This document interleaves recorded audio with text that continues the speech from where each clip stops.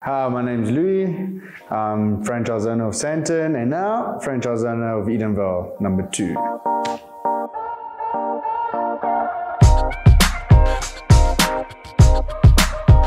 So I started off as a normal electrician in my life and then just grew through different companies, and I got to a point where I decided that I want to be my own boss and have my own company, and I started opening my own company, and then I started looking at other options of growing my own business, and Sunburst came into the picture, and that's where I opened my first one, which was Sandton.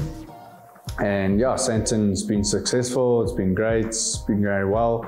And then I heard Edenvale was available, and Edenvale was hub number 1. So I thought there was a good opportunity, it looks like a good area, it's a big area. So that's when I decided, bugger it, I'm going for it. Sunburst Electric means to me basically everything, it's my livelihood, it's my company, it's my growth. If I don't look after Sunburst, I'm a failure if I don't do that, because it's mine. So Sunburst means the world to me, and it's something I need to grow and I want to take to new heights.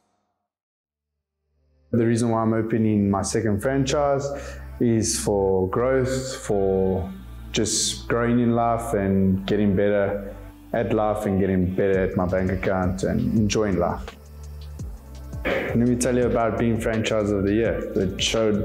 Success showed that all the hard work paid off. It was a good feeling to win it. I was surprised. So I'm just happy that I did get it. The support I get from Infinity Brands is, all the leads, the customer call centers here.